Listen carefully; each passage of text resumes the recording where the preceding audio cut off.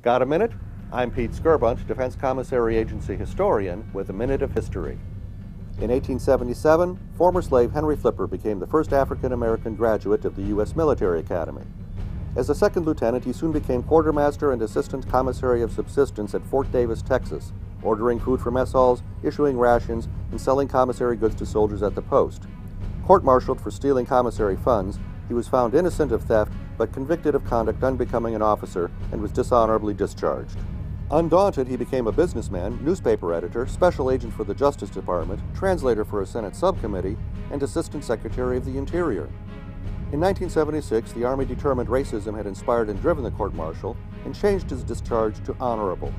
In 1999, President Clinton cleared Flipper's name by overturning President Chester Alan Arthur's endorsement of the original verdict. With a Minute of History, I'm Pete Skirbunt, DECA historian.